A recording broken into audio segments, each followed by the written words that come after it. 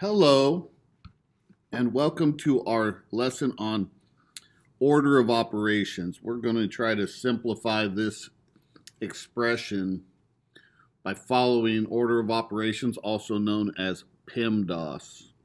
PEMDAS stands for the order in which we have to do our math. We have parentheses, exponents, multiply and divide, add and subtract. These right here, exponents, multiply, divide, add, and subtract, these are a natural order in which we do things. We have a grouped multiplication as exponents, grouped addition is multiplying, and then we have add and subtract. Now the parentheses is a very important grouping symbol. And the grouping can be parentheses, it can also be brackets, it can be braces, but you want to do the inside first. So whatever you can do on the most inside, then you do that. So you can see that we have a parentheses here that we can work within. We can, as we work down the page, we can work within this parentheses, and we can work within this parentheses. We got to do all these things before we can do the squared part. Now all this is in preparation for Unit 2, Lesson 1, where we're going to be solving two-step equations. And we need to understand how to do order of operations to successfully navigate solving problems. Here we have an expression to simplify, and within the first parentheses here we have a fraction problem, and we need a common denominator what 3 and 2 can go into. So I need to get to sixths because the first multiple that 3 and 2 reach is 6. So I need to change that 5/3. I have to multiply by 2 over 2. And the reason I do that is equivalent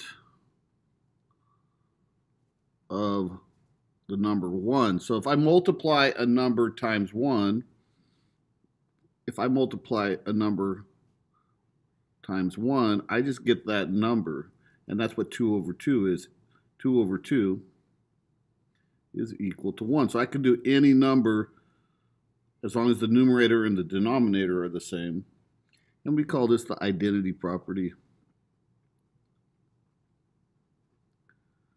of multiplication.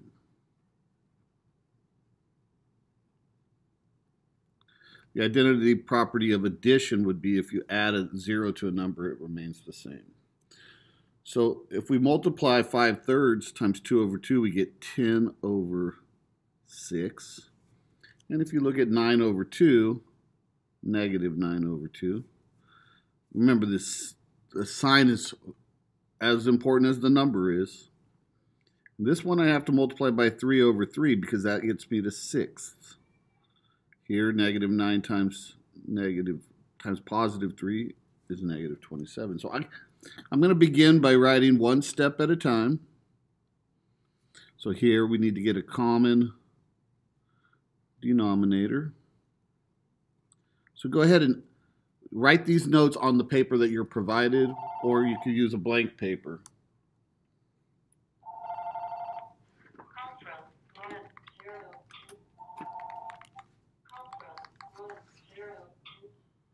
So this common denominator then is 10 over 6 minus 27 over 6. Now we got minus 6, and here we have a subtraction and we have multiplication. So we go down here and we have to see that multiplication is before subtraction. So again, we have this, we cannot do 3 minus 5. That would be a big mistake. So I don't want to do that. Okay, so here would be a mistake. Oh, let's say I did negative 2 times negative 11 over 15. That is very wrong because you didn't follow PEMDAS. You mixed up and you did this add and subtract before you did multiply and divide. Don't do that. Don't do that. Okay, So you have to do the multiplication here. Now, this is an interesting multiplication. This is an integer, so I can put that over 1. And now I'm doing a negative times a negative. So let's write the 3, bringing the 3 down. Now we have 2 negatives. Our result's going to be a positive. Remember, positive times a positive is a positive. Positive times a negative is a negative. Negative times a positive is a negative. And negative times a negative is a positive. So 2 negatives is a positive. Now I can do some cross-canceling. We're going numerator to numerator and denominator to denominator. So I could write 55 over 15. Or I could cross-cancel now. So it's easier to cross-cancel now. I know that if 5 is in the numerator, there's 1 of them. And there's 3 times 5 here. So I'm going to cross out 15 and put a 3. And now I've already simplified, and I have negative 11 over 3. Or 2 negatives, sorry, positive 11 over 3. And here I have minus. And I have to go to this last parentheses. And within this parentheses, I have a subtraction. And I have a multiplication. And I have an exponent to evaluate 3 cubed. And then outside of the parentheses, I have a squared. Now, we have to do everything inside the parentheses first. And then there's priorities inside the parentheses. Okay, so I don't want to subtract because that's lowest on the list. Multiplying is next highest on the list, but exponents is even higher than that. So I have to do the 3 cubed. That's why when you do one step at a time, you can then, I'm going to change this time symbol to a dot because that's a little more efficient and better. And 3 cubed, that's 3 times 3 times 3. It's not 9, it's 27. Okay, so we've accomplished one full step. That's just what we call one step. You have to go one step at a time because it's very complicated. There's a lot of things to do. Here we can combine, we have a common denominator of 6, and we can do 10 minus 27. Now you might be thinking, God, that's a difficult subtraction. It's not. Positive 10 minus 27, you end up with negative 17. So in math, you have to get the sign correctly. The sign is equally as important as the number. Okay.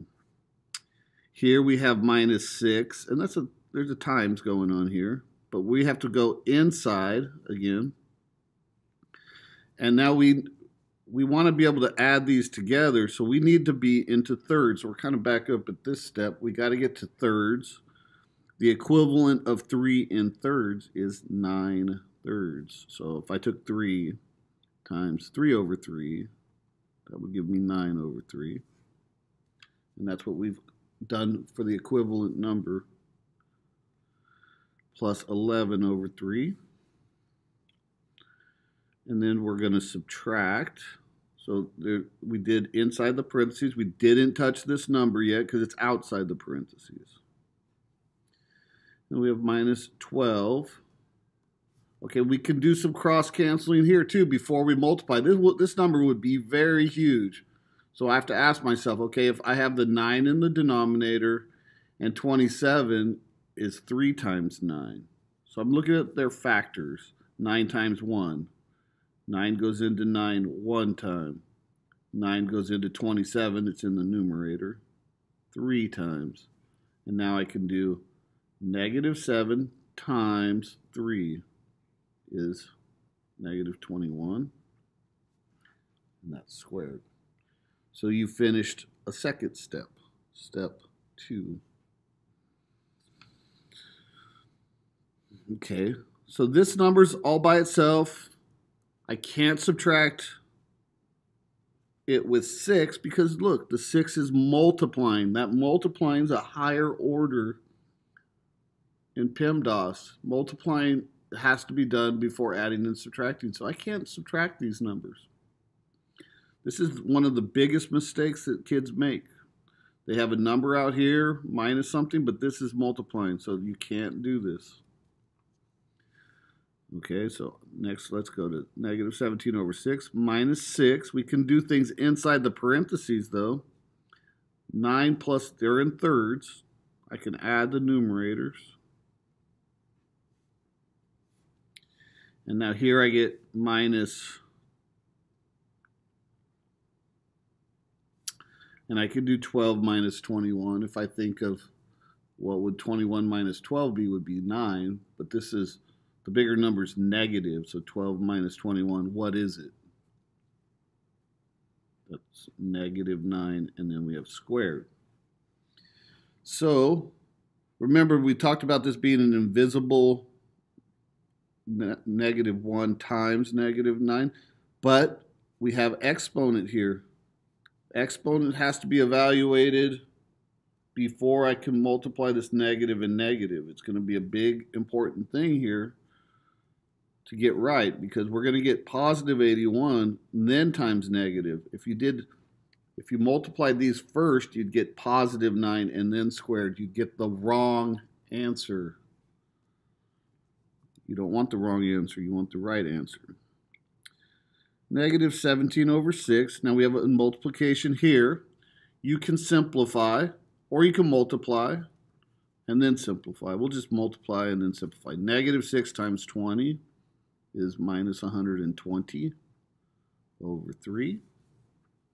And we have minus, and now we have to evaluate the negative 9 times negative 9. That's negative, so negative 9 squared. We'll keep it in a parentheses. Negative 9 squared, two negatives, make positive 81. Negative 17 over 6. Negative 120 divided by 3 is minus 40. And now we could drop this parentheses. Negative times a positive is minus 81. Now it's going to be a little simple, it's going to be simpler if I apply the commutative property of addition, because I don't want to have to put these in 6 and these in 6 if I can add these two integers together. So I'm going to go ahead and add the negative 40 minus 81 for minus 121. And then I do have to get a common denominator, so I'll need a calculator.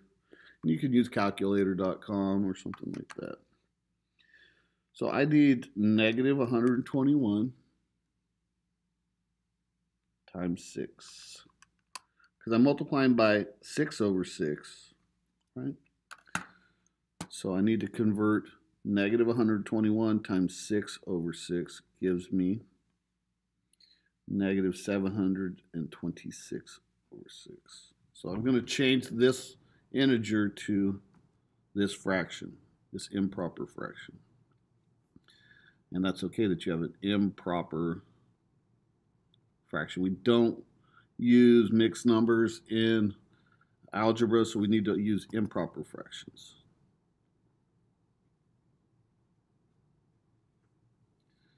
And then we end up with adding these together. On the negative side, negative 17 minus 726. That is going to be negative 743 over 6. Make sure, I'm going to take that negative 726 plus negative 17, negative 743 over 6.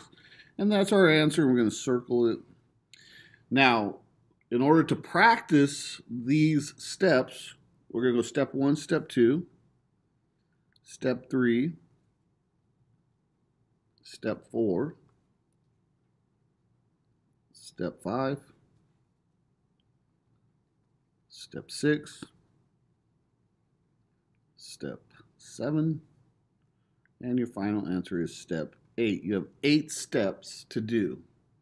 So the way you want to practice this is you want to get a second sheet of paper with the same problem, and you want to have it on the back. So you're going to flip your paper over, and it's going to have this on the back.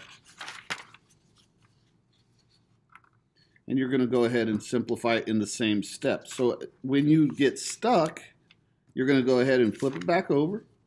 Oh, okay, that's what I do at step 1. So you're going to do it on the back. You're going to do step 1 and label them step 2, 3, 4, 5, 6, 7 to step 8. And so you'll practice as many times until you could get it exactly right. So at the end, I want you to capture the front page that you did with the Edpuzzle and capture the back page, and that'll be an assignment to turn in separate from the Edpuzzle. Okay.